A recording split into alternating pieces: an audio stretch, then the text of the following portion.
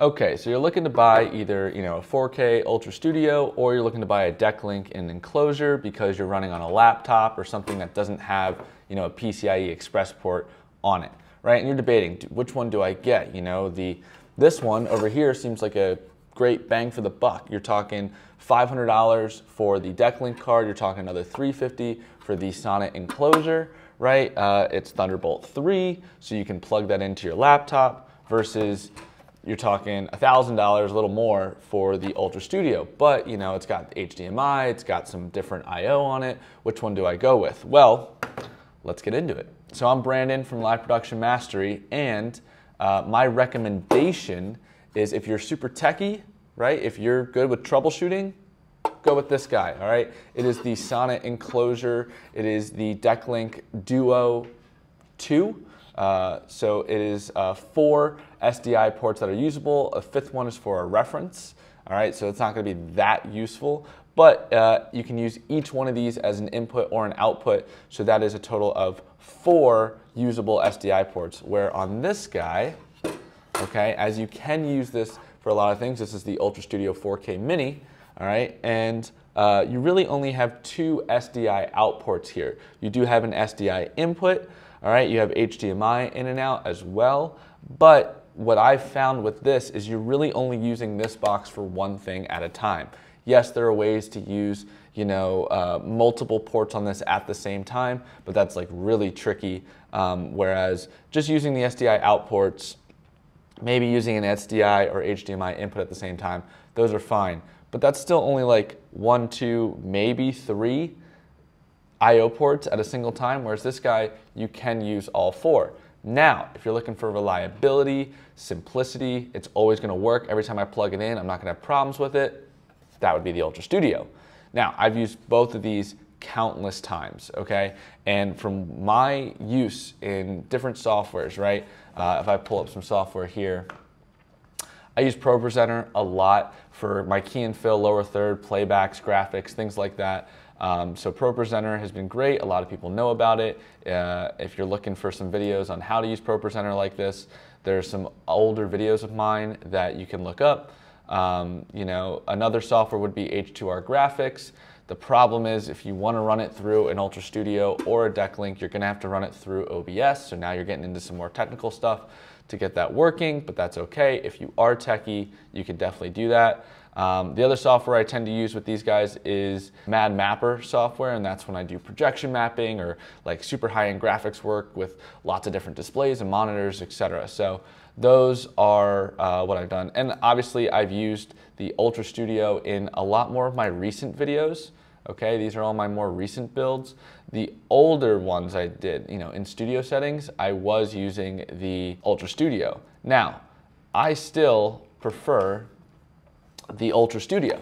If you tell me, hey, I need you to run a show and some lower thirds, I might just use the Atem software itself. Oh, those lower thirds have to be animated? Okay, well, I'm gonna pick an UltraStudio. Well, why wouldn't I just go off and pick a DeckLink? If you're gonna tell me, hey, we're doing, we got playback of videos, we got lower thirds, we need to be really compact, you all gotta fit on a 6-foot table, now I might be going with the DeckLink. If I have setup time, then the DeckLink is a great option. Why? Because every time I am in ProPresenter and I plug this thing in, it never recognizes and snaps to where I want it to be. So every time I'm having to switch which port I'm using and change, oh, I want this to be, my screen 1 and this one to be my screen 2. Oh, I gotta activate my key and fill option. Oh, it went to the wrong port. And I'm end up spending maybe 10 minutes, maybe more, just finagling around with which port is doing what. So that can be confusing. And if you're trying to hand this off to someone, that's definitely gonna be detrimental. They're gonna run into problems and things like that. So if you're using ProPresenter and a DeckLink card, just make sure you know what you're doing and be able to troubleshoot when you boot it up, when you turn it on, things like that. It's great because it's for what you're getting, it is compact, meaning, I'm getting 4 different outputs out of one computer running ProPresenter, and I can use that computer for other things as well. But just know that it is tricky and you will have problems. You will have to troubleshoot pretty much every time you boot this thing up. The other thing is if I leave this plugged in for a really long time, I'm talking like weeks. Okay, so this is on and running weeks, plugged into a computer or an iMac or a laptop or something, and I shut down everything and I boot it back up. Sometimes I have to power cycle this guy as well, okay? And then when you power cycle it and it comes back up, now you gotta make sure all your connections are still lined up. You've already labeled your inputs in the switcher, so now you're like trying to change it either on the switcher or on here and change your buttons and your programming. It can be a hassle. Whereas the UltraStudio 4K, every time you use it, you know that you just activate key and fill in ProPresenter or whatever you're using, and you know it's always coming out, your fill is always coming out of A, and your key is always coming out of B. That's consistent every time. You cannot change that, okay? Now, other reasons I like the UltraStudio, and I would recommend it to people, especially if you're just gonna like do a quick studio build or even your budget and you can have multiples of these, I would actually go with these guys. Troubleshooting on this is way easier. On the display, you can see if it's working or not, right? By the way, if anything is showing up on the display, it means you are in fact connected to a computer. Doesn't matter if you have this thing powered and you plug a source in, until you connect it via Thunderbolt, right? Which is these guys right here. Until you connect it to a computer, you're not gonna see anything on the screen. So you're gonna know if it's working or not. In some of the nightclubs and builds I've done, I install this because other people are using it. So anytime they say, hey, they call me up and they have a problem, I'm like, hey, show me the UltraStudio. Oh, nothing's on it. Okay, power cycle it. Unplug it from the computer, plug it back in, whatever you need to do. It's super easy to tell, and we fix these things in 15 seconds. So, reboot the software, didn't recognize it when you booted it up because you had to power cycle it, whatever. So I'm not saying that you never have to troubleshoot with this guy, but it is a lot easier to troubleshoot with this guy. Okay, so again, my recommendation, bang for the buck, go with the deck link in the Sonnet enclosure, okay? You want reliability and ease of use, go with the 4K UltraStudio. You're paying a little bit more, let's see, $1,000 for this guy, you're like $850 for this guy here. So yeah, it is more, and you're getting technically less I/O ports for it. You can do a little bit less with it, but if consistency and reliability is what you want, this guy. Let that be known. Once you're troubleshooted and you're up, this guy's great, okay? This has not gone out in the middle of a show or anything. It is very reliable once you boot it up. Once you have it configured, once you've troubleshooted it, etc., then it's very reliable. But you usually need to go through that steps, and if you're powering down your system, powering it back up, you will go through that step pretty much at the beginning of your setup every single time, which can be annoying. So, yes, I still recommend this guy, bang for the buck, but I will choose this to make my life easier any day if I don't need all the capabilities of this guy. So that is my small rant. Oh, and one thing to note, if you are looking at this guy because of the reliability and ease of use, etc., but you're only doing HD and you don't see yourself doing 4K, then you can totally go with the UltraStudio HD mini version.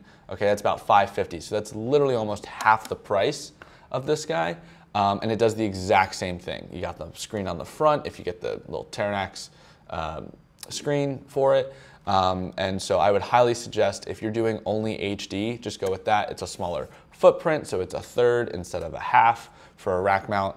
That means you can fit more in.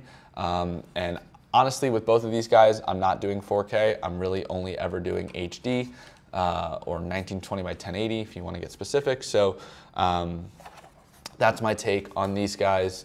Hope that was helpful. I hadn't seen videos comparing the two for the Atem series, for all this live production use, what you can use it for. Note that I usually use them for outputs, but for softwares like MadMapper or things where I want an input, we know that ProPresenter can take an input now. We know MadMapper and a bunch of other softwares can utilize both of these guys, okay, for inputs and outputs. All right, and the thing about the deck link is I can use 2 or 3 ports for outputs and 1 port for input. For instance, in ProPresenter, I use all 4 ports for outputs. I do a key and a fill for my graphic overlays. I do 1 for playback, and I do 1 for a confidence monitor feed or a presenter feed, whatever you want to call it. It's got like the clock on it, it's got some other data on it, it can have like what the next graphic or next slide is, and you've seen that in some of my other videos, me using that port as the stage presenter screen. So that is a great use of all four input outputs on these guys. Yes, there are 5 ports, but you only get to use 4 as input outputs, and the 5th is a reference port for just time alignment and things like that. So I hope that was helpful, and that's my take on the UltraStudio 4K Mini and the deck link in the Sonnet enclosure. If you guys like that, go ahead and hit subscribe. I have a lot more videos coming out. And if you're looking for more information about topics like this, feel free to visit our website, www.liveproductionmastery.com. We have a lot more content coming out and a lot more nitty-gritty on how to program these guys, how to set it up with different softwares, etc., etc. Thanks for watching. Have a good one.